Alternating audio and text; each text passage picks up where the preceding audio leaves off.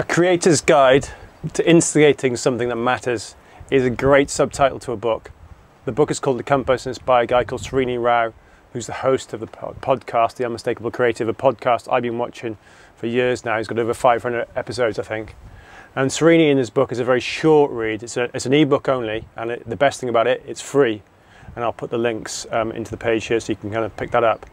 And I love his approach to his work. He's drawn upon a lot of the work of other people, and you know, very transparently declares that as well. So it's really about being an instigator and creating something that matters. And you'll see some great artwork in the book for it. It's a beautiful book to read. It took me about an hour to read. It's quite a short read.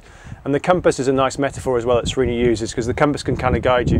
You know, sometimes we talk about a map, and that's fine. The map will only really map out the current landscape, and perhaps only take you to a place where I want to go or where Srini wants to go. Okay, the compass, of course, is quite sensitive to movement, and again, it speaks nicely to my work around authenticity and finding your flow and energy, because it's pointing in that direction. You know, where is your compass taking you today?